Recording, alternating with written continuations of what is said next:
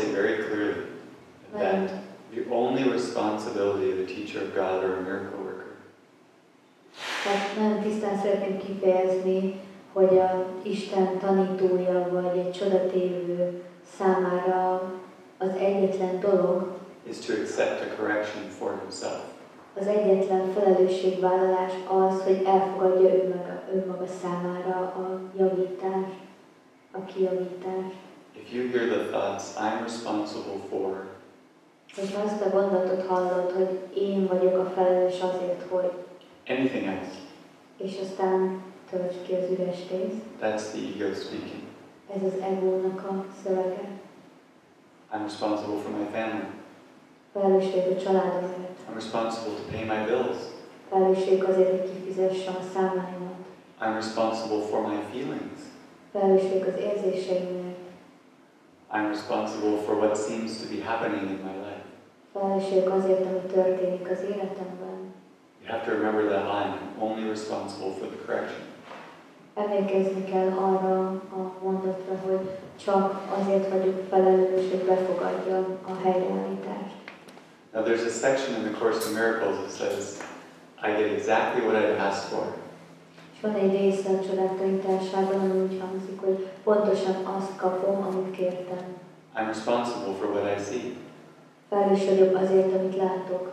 But what happens is to the mind that's being trained, De ez úgy történik az elmével, is it associates it with form. tehát a korábban már programozott elme számára ezek azt jelentik, hogy ezt a külső, a forma világához csatolja ezeket a gondolatokat. And the whole purpose of A Course in Miracles És a csodák tanításának az egész célja nem más, is to free the mind from form hogy felszabadítsa az elmét a forma világától. into right-minded thinking, A tiszta és egyenes gondolkodásra. which is the correction. És maga ez a kijavítás vagy helyreállítás. So, if you're going about your day and you're angry at people for things being done to you, Tehát, hogyha mész át mondjuk, hogy van egy nap, és dühös vagy az emberekre különböző dolgok miatt, amelyek úgy érzed, hogy elkövettek ellene. you know, that guy smashed into my car, it's his fault. Tehát, hogy az a hapi belement az autóba, és ez az ő hibája. Then those lines from A Course in Miracles can be helpful. Tehát ezek a gondolatok a csodák tanításából segítségükre lehetnek. Remember, I'm responsible for everything that seems to happen to me. Én vagyok a felelős mindazért, ami történik velem. To bring you back away from victimhood, Hogy ez akkor fontos lesz, hogy ki tudjon szedni téged az áldozati mintából. but then if you believe you personally are now responsible, De hogyha ezek után azt gondolod, hogy igen, és most én vagyok személyesen felelős azért, ami történik, you've missed the lesson. akkor félreértetted a leckét. You got to take it one more step and give it back to Jesus or the Holy Spirit. Még egy lépést kell tenned, és ezt az egész érzést át kell adnod Jézusnak vagy Szentléleknek. He actually says that it's helpful to take it off the world and bring it back. Ő maga is azt mondja, hogy jó, a helyes lépés az, hogyha mindazt, amit kivetítettél, ezt visszahívod magadba. But if you take that knife out of your brother, De hogyha ezt a kést kihúzod a másikból, and stab it in yourself, és aztán magadba tolod bele, how helpful is that? azt mondja, nem segít egyikünknek sem. He says, give me the knife. Azt mondja, hogy add nekem a kést, Because it's mind, it's mind. mert ez nem csak az elme. Not a person creating things in this world. Nem egy személy, aki létrehozza ezeket a dolgokat a világban. Not a person that has emotions. Nem a személy az, akinek érzései vannak. Not a person that made things happen. Nem a személy az, aki létrehoz dolgokat, But the mind, hanem az elme. responsible for what it sees in terms of perception. És azért felelős, hogy mi az, amit lát, mi az, amit érzékel. Not the body's seeing, not the body's eyes. Nem az, hogy mi az, amit a testnek a szemei látnak. So that's why you're never responsible for things in form. Ezért van szó, hogy sosem vagy felelős azokért a dolgokért, ami a forma szintjén történik. But just for accepting your guiltlessness. Hanem csak az, hogy tényleg elfogadod a saját ártatlanságodat. And we can go a lot deeper into that in a practical way. That's what our whole day is devoted to, practically. És a gyakorlat szintjén majd még sokkal mélyebbre fogunk menni a nap során ebben a témában.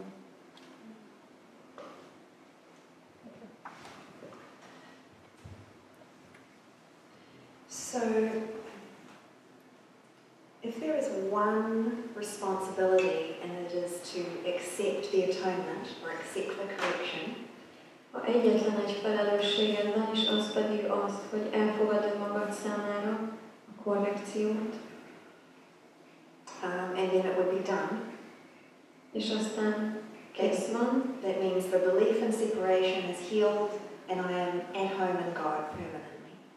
azaz meggyógyult az elkülönülés hiedelme, és otthon vagy Istennel lényegesen. And there's only one responsibility and there's just one correction.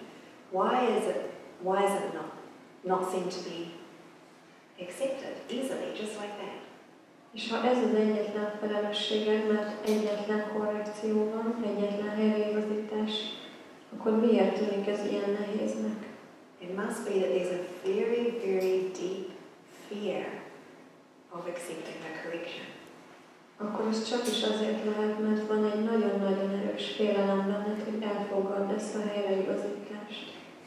So if that's the one responsibility is accepting the correction, Tehát, hogyha ez az egyetlen felelősséged, then, and what as a person you experience in this world is having many, many other responsibilities. és személyként viszont azt tapasztalod ebben a világban, hogy rengeteg felelősséged van, nagyon sokféle. Everyone experiences having responsibility for their family. Mindenki megtapasztalja például, hogy felelősséggel tartozik a családjáért. Whether you are a mother, a father, a son, or a daughter. Apa, anya, fiú, gyermek, lánygyermek vagy, akár.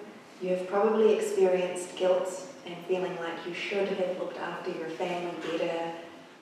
Biztos, hogy volt már bűntudatot, tapasztaltál már bűntudatot azért, mert azt gondoltad, hogy sokkal jobban kellett volna gondoskodnod a családodról. That you could have been a better daughter or a better Lehettél volna jobb sister, lánygyermek, lánytestvér, a better parent. jobb szülő. So this responsibility that the mind has taken in this world És ez a felelősség, amit az elme magára vállalt ebben a világban, is really a distraction. valójában egy figyelemelterelés. It is impossible to be the perfect parent Mert nem lehetséges, hogy te légy a tökéletes szülő, or the perfect daughter, vagy tökéletes lánygyermek, the perfect sister or the perfect brother. tökéletes lánytestvér, tökéletes fiútestvér. It's good to know this, that there is no such thing. Jó tudni, hogy nincs ilyen, nem létezik. Because the ego set up these relationships. Mert ezeket a kapcsolatokat az ego hozta létre. The whole cosmos, the world, it was a projection of the ego. Az egész kozmosz, az egész világ az ego kivetülése, kivetítése. Jesus describes it as into eternity where all was one. Jézus ezt úgy írja le a kurzusban, hogy az örökké valóságban, melyben minden egy volt. There crept a tiny mad idea. Bekúszott egy apró őrült ötlet. And this tiny mad idea was, what if I could separate from God? És ez az őrült ötlet az volt, hogy mi lenne, ha képes lennék elkülönülni Istentől. In other parables or other stories, it's called the fall from grace. Más történetekben, példabeszédekben ezt úgy hívják, hogy a kegyelem elvesztése. But there is such that belief that it could be possible, that it could happen, resulted in such a deep guilt and fear. De az a hiedelem, hogy ez lehetséges, olyan mély bűntudatban, félelemben, that out of that fear and guilt there was just a projection. Tehát ezt a mély bűntudatot, félelmet eredményezte ez a hiedelem.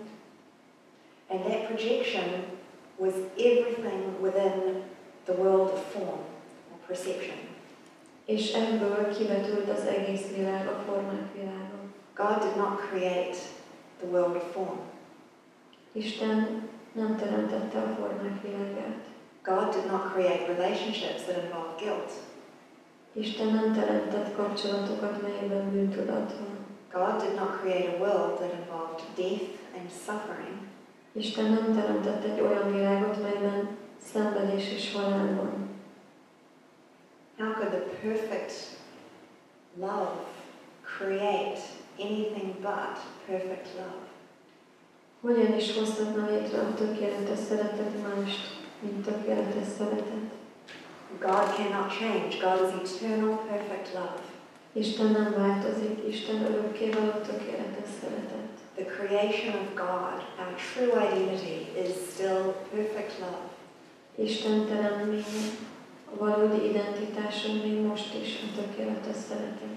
So this mind training that we're talking about, including the practice of true empathy, És az elmetréning, amiről beszélünk, belefoglalva az igazi együttérzést is, is to loosen our mind from the identification of being a separate person within this world. Az, hogy elménket fellazítsuk ebből a hiedelemből, hogy ebben a világban egy különálló személy vagyunk. Where suffering is real. És hogy a szenvedés valóságos. And I, as a person, am responsible for healing it and fixing it. És én, mint személy vagyok felelős azért, hogy rendbe hozzam ezt és meggyógyítsam. All of us have tried it our whole life. Ezt próbáltuk egész életünkben. And now, thank God, És most hála Istennek, we're aware that there is another way. tudatában vagyunk annak, hogy van egy másik út. In Buddhism, it's like emptying the consciousness. A buddhizmusban ezt úgy hívják, hogy az elme kiürítése, a tudat kiürítése. And A Course in Miracles is forgiveness. A csodák tanításában ez a megbocsátás. Forgiveness is to see the false as false. A megbocsátás pedig annyit jelent, hogy a hamist hamisnak látni. God does not create something that is false and needs forgiveness. Isten nem teremt olyasmit, ami hamis, és megbocsátásra van szüksége. How could God make a mistake like that? Hogyan is követhetne el Isten egy ilyen hibát? The ego is this mistaken idea that it's possible to separate from God. Az ego az a hiedelem, hogy lehetséges elkülönülni Istentől. That's what's being forgiven. És ez az, amit megbocsátunk. So the mind that is identified as a separate person És az az elme, mely egy elkülönült személlyel azonosul, has just taken on this responsibilities in this world. magára vállal mindenféle felelősséget ebben a világban.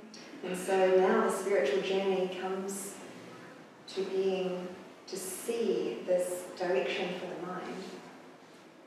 És a spirituális utazás része, hogy felismerjük az elmének ezt a fajta irányultságát. And to start giving these responsibilities back over to the Spirit. És ezeket a felelősségeket átadjuk a Szentléleknek. The whole direction is be you in charge. Az egésznek az irányultsága az, hogy legyél te a főnök, For I would follow you. és én követlek. We're bringing the darkness to the light, or bringing the illusions to the truth. A sötétséget hozzuk a fényhez, az illúziókat az igazsághoz. Rather than trying to bring the light or bring the Spirit in to fix the problem. Mint csak pont fordítva, tehát hogy a problémákat hozzuk a Szentlélekhez, hogy ez megpróbálja helyrehozni a problémákat. The direction has to be, help me see where I'm hooked. Az irányultság az kell, hogy legyen, hogy segíts, hogy meglássam, hogy hol viszem el még mindig azt, hogy van probléma. And help me loosen my mind from this identification. Segíts, hogy felvezuljon az elmém ebből az identitásból. That is accepting the correction. Ez maga a helyreigazítás elfogadása.